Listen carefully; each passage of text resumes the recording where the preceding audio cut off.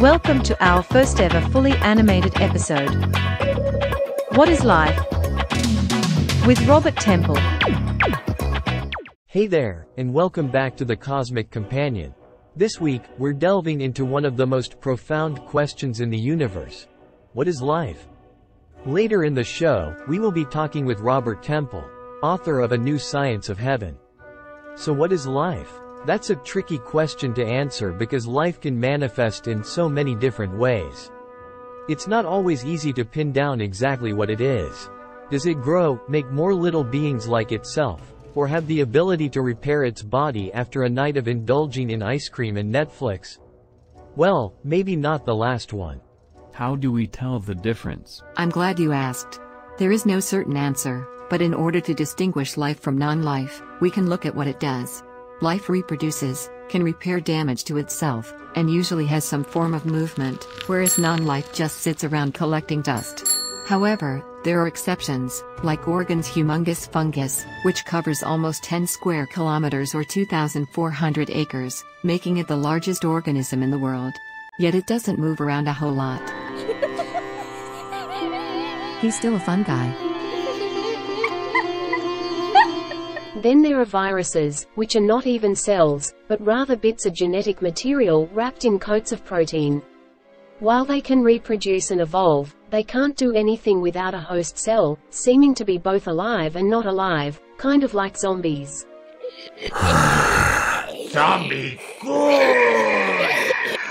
And what about synthetic bacteria, designed by human researchers? They meet many of the criteria for life as we know it. Yet, they are not products of natural evolution, which many researchers hold as a prerequisite for life. Natural evolution. Quite right. Bully. Or, maybe synthetic bacteria are kind of like Frankenstein's monster, alive but not quite normal either.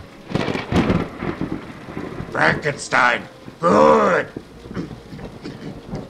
Oh, wow, really, I'm a quite decent folk, really. Like to come over for tea sometime then. Crystals can grow and form patterns, but they do not consume material or excrete waste, much less move, and so are not typically classified as living beings. Like crystals, fire, a form of plasma, can seem alive. But fire doesn't have cells, or genetic material. But could mind-boggling vast storehouses of plasma, born from energy of powerful young stars within behemoth clouds of gas and dust, be complex enough to network into something you mortals might call life? Next up, we discuss that very question with Robert Temple, the author of A New Science of Heaven. Looking deep into the universe, we see backwards in time.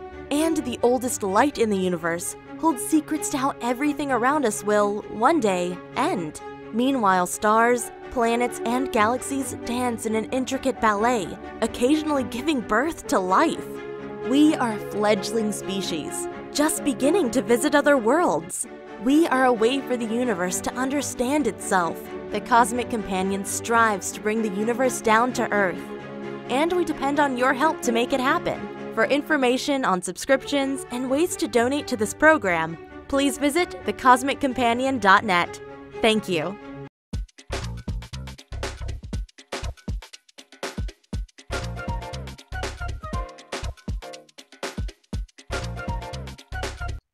This week on the Cosmic Companion, we are delighted to be joined by Robert Temple. His new book, A New Science of Heaven, explores the fascinating question of, could plasma be alive? Welcome to the show, Robert. Thanks, James. It's a big thrill to be with you and to watch the aurora behind you. I don't know whether to watch the aurora or you, but I'll choose you. The first mistake of video editing, drawing attention away from the subject. But so first, I'd like to get your origin story. What brought you into science and writing and exploring these big ideas? Well, I've published a lot of books. I'm officially a historian of science and various other things as well. And I've always wanted to know the answers to everything ever since I was a kid. And I never stopped searching. So I more or less come to this business of investigating plasma, which I've been doing for several years now, because I had known many of the key scientists. And so it's led to my putting all these bits and pieces together to come up with the big answer, which is in the book, which is that the universe is made of 99.9% plasma and not of atoms, which is quite different from what we were all told at school. So your theme at the moment is what does it mean to be alive? And can plasma be alive? And the answer is yes. Now, what do I mean by that? There's a certain type of plasma that can become alive. It has to have dust in it. Dust is very important. Never look down on dust. And don't bother to dust your books. Nebula are always the prettier for dust. Well, so dusty complex plasmas are a specific type of plasma. But what is plasma in general? It's not made of atoms. What is it made of? It's made of particles, electrons and protons, plus ions, I-O-N-S, which are often called incomplete atoms. And the main thing about these particles is that they are charged. Everything's based on electric and charge and magnetic fields. So we're talking about electromagnetism here, which is thousands and thousands of times stronger in its force than gravitation. So there's a specific type of plasma called dusty complex plasma, which has the ability to self-organize in the most remarkable way. And this has been proved in the laboratory, which I describe very clearly in the book by the scientists who are on the very leading edge of plasma physics. And they discovered that you have a process called emergence, whereby all kinds of extraordinary attributes of the plasma take shape spontaneously. And that's called self-organization. And they carried this further, and they discovered that it even leads to a form of intelligence resembling AI, and that they're therefore alive because they can think. Now, we don't know if they can feel, but we do know that they can think. And that means that we're faced, at the very least, with a universe full of AI intelligences which are inorganic. They're not made of atoms or molecules, they're made of plasma. But surely plasma is pretty boring, isn't it? I mean, isn't it all the same? No. Plasma entities, which is what these things throughout the universe are, and the sun is one of them because it's entirely made of plasma, and so are all the stars.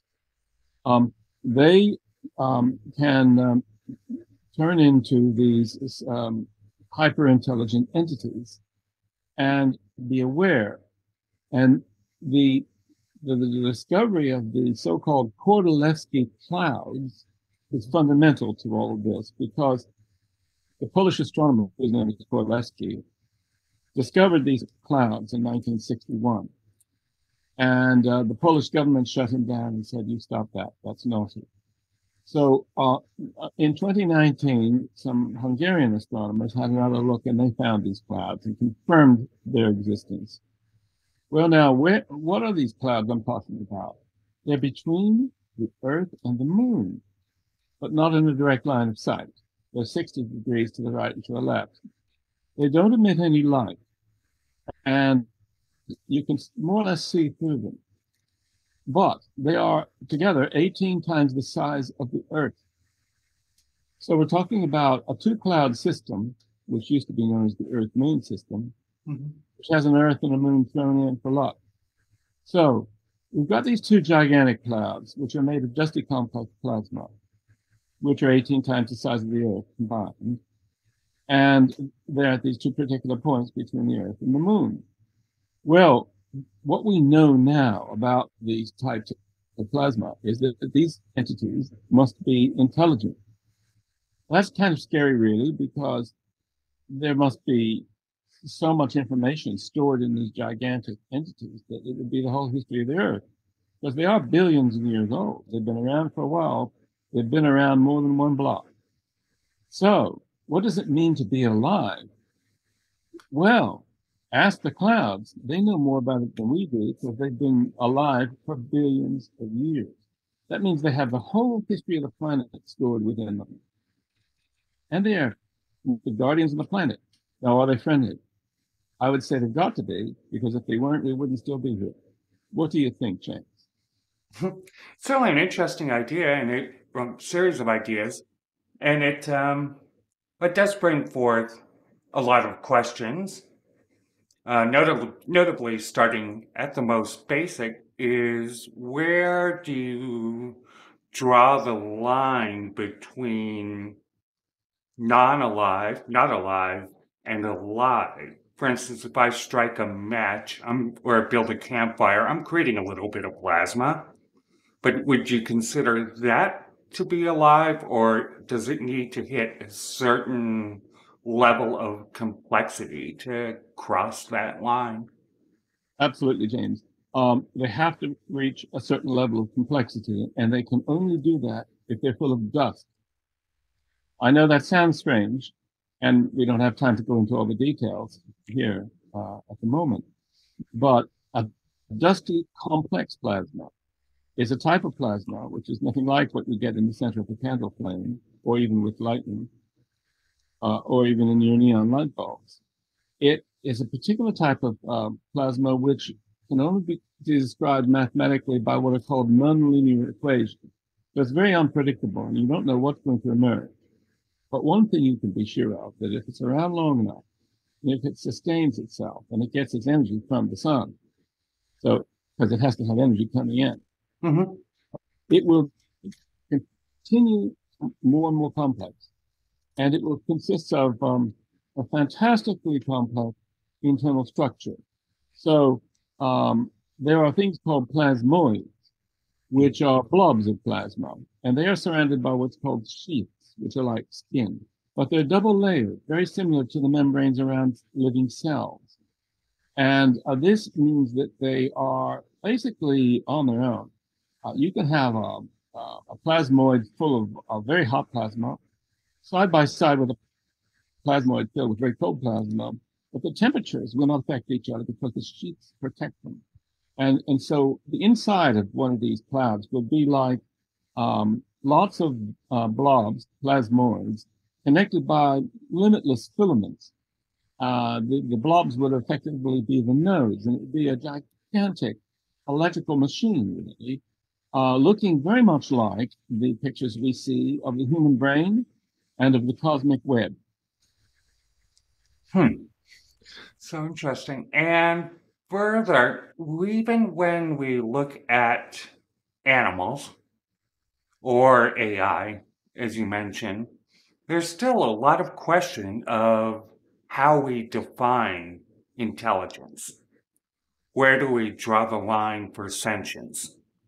And so you said that these Kordylewski clouds and some others could be considered intelligent, and I'm curious what your basis is for reaching that conclusion. Well, they can have spontaneous intelligent behavior, and of course that's just the small ones in the lab have done that. So there's the definition of sentience is something that I don't think that we've solved.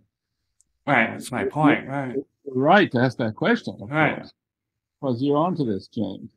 We don't know whether they're what we would consider to be sentient. As I said at the beginning, we don't know if they have any feelings. What we do know is they will have computing power and intelligent behavior and response. But whether it would be sentience in the sense that we consider ourselves to be as feeling entities as opposed to merely thinking one, we're talking about the definition of super AI. Nobody knows whether super AI is sentient, and that applies also to these gigantic clouds and to the sun and to all the stars. And if you were looking for physical proof or physical evidence of these ideas, I mean, what could we look for? I mean, it doesn't, when we looked in SETI for biological life, we had radio telescopes were, looking for intelligent signals, that did not, unnatural signals, that did not come from Earth. And obviously, if there's a plasma cloud up there swelling up and down, spreading out the digits of pi, it's probably intelligent. But I'm curious what physical evidence could be out there to support these ideas in the universe. Well, Jane, we have to think about that. My book is the first book to pose this whole thing to the public. Every page of the book is new stuff. And so my job was to bring it to everybody's attention, give all the answers. Let's sit down and have a talk about it sometime that's longer than this, about what would a good test be. I happen to think that they have attempted to communicate with us and we haven't picked up on that because we're not thinking that way. You see, we have SETI programs and we're listening to little green men on other planets far, far away. But we probably have extraterrestrial life on our doorstep between us and the moon. We need to get our thoughts together on this. My book is trying to wake everybody up and say, hey, let's get thinking what this means. I don't have the answers, James. I'm not a prophet and I'm not a guru. I'm a messenger. Mm-hmm. And all right, so finally, what's next for you in your path of discovery?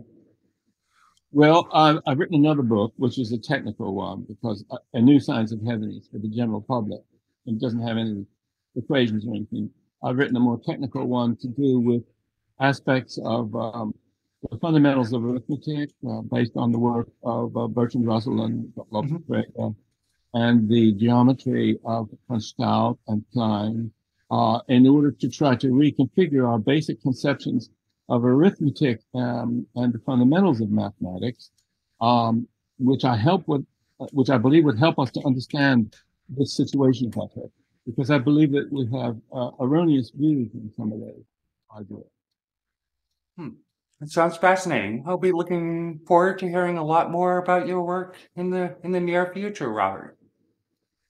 Well, I'd be very flattered if you could pay further attention, James, because you're obviously a very, very sharp guy, and your opinion, I think, matters. Thank you so much. And that was Robert Temple. Check out his new book, A New Science of Heaven, available anywhere you get your great science books. Take care.